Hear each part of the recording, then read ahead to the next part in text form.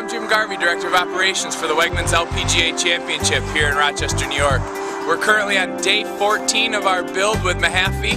They're doing a great job for us up here. We've got a great crew of guys so far.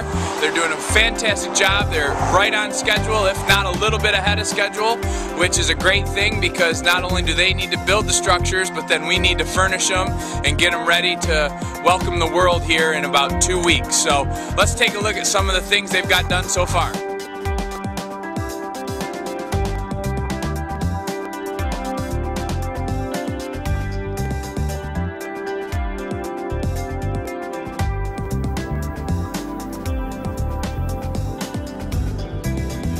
Okay, here we are at our main entrance. This is the first thing that our spectators will see when they come to the golf course, and what a great first impression this entry structure makes for our spectators.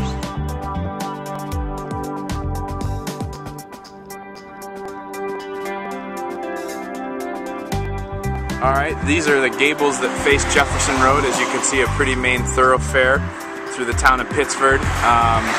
Mahaffey's large gables give us a chance to do some branding for all of our drive-by traffic. And the nice thing is they're able to change them out year after year if we need to. Alright, here we are out on the 18th fairway side in our corporate hospitality tent, and you can see what Mahaffey's able to do here for us, which our corporate patrons love. They're able to turn this structure and have it with a covered porch.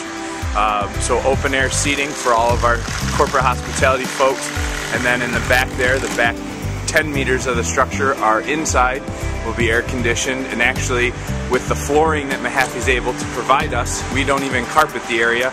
We leave it to look like a nice hardwood floor structure. So another job well done.